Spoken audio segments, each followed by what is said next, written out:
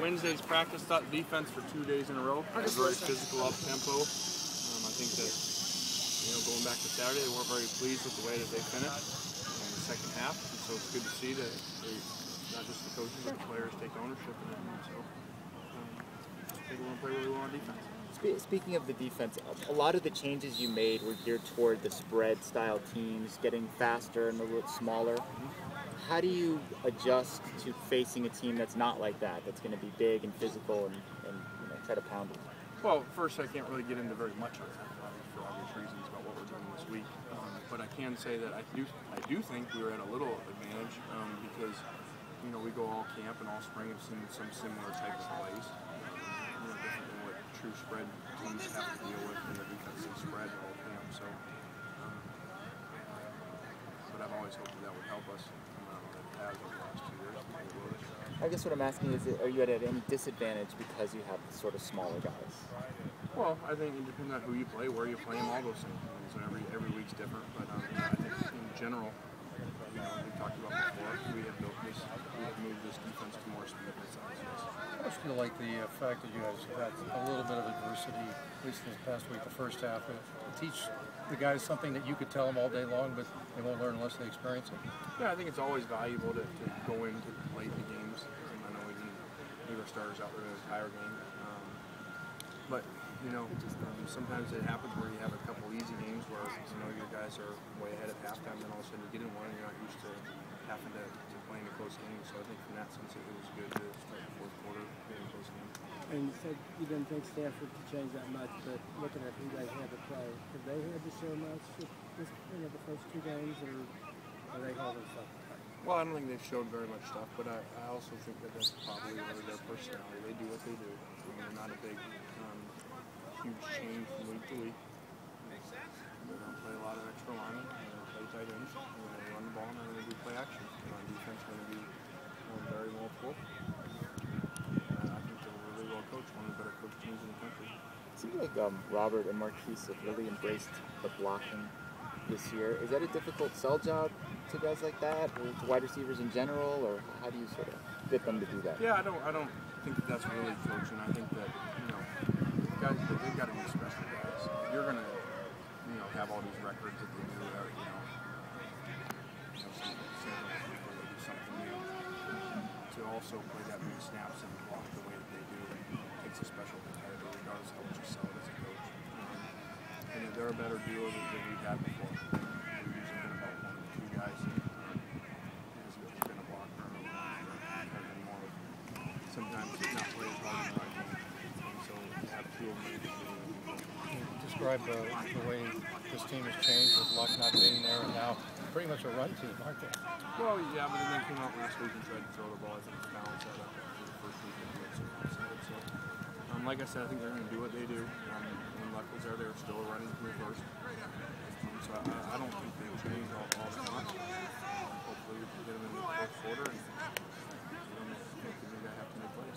Lane, there was a published report that Andre Sorry had surgery and was going to be out for a few weeks. Can you confirm that? The reporter who reported that had been banned from practicing from the game coming up. What was the justification for that? Well, our administration is going to address that with your editors later today. We felt that it was very clear what our expectation was. So they'll address that later today. Wasn't the expectation in regard to practices and what was viewed in practice, what's reported in practice in terms of injuries and strategy, that report did not include any references to practice? Well, I think for those of you that were here that day, including yourself, you saw what question was asked directly about off-the-record stuff, and you saw my response. And once you start going with everything off the record, you're going to write whatever you want. You say it was off the record. You say, well, I didn't write it because I saw it. So it'll be addressed. Double overtime revenge in this game. How does that come into play? You guys talk about that at all? Not at all. Every year is new. Every team's new. They're a really good team. We got to play really well on the road. This is a team that's really well coached. They're hard to beat. That's why they've won a lot of games over the last couple of years. Lane, it has only been 2 games, but just how impressed have you been with Morgan Breslin so far? Very impressed. For him to come in, first Division I college games and make as many plays as he out late in both games and we're going to be even better. It's been huge for us.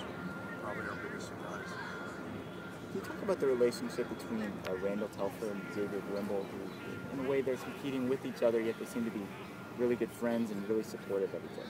Yeah, and it's a good position. Sometimes, you get a position where you can't play two guys, like a quarterback. So it's good that they both get to play a ton. And they both play on special teams, too. Very unique relationship. They push each other. They're great kids.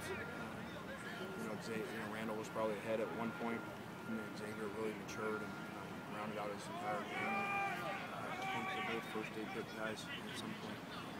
Hopefully for us. It's only a couple games, but you're looking across town at all and saying you're doing something over there too finally in Westwood. Well, top 25. I don't know what I'd say finally. Obviously we got to a great start. Some gigantic numbers. The first week I think I doing quite well with Rice, and then you go out and go over to Nebraska. It's not easy. It's not easy to get your offense and defense playing that well that fast. And so a lot of credit.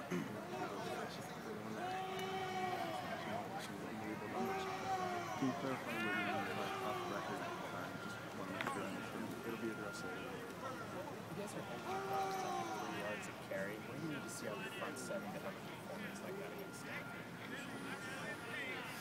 Well, we're going to have to stop the run first. We're going to have to play very aggressive in our fits. We're going to have to really knock them back. Otherwise, the game gets really long, and all of a sudden, you got to get out of your normal defenses, and now you get the big play actions.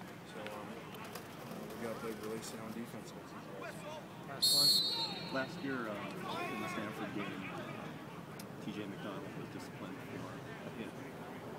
Has that affected his play? Have you had to change it? In what way? Well, I think he has. I think that in general, he tries to avoid that area. I still don't know. We'll never know how the penalty we're discussing. I don't know how that could be stopped.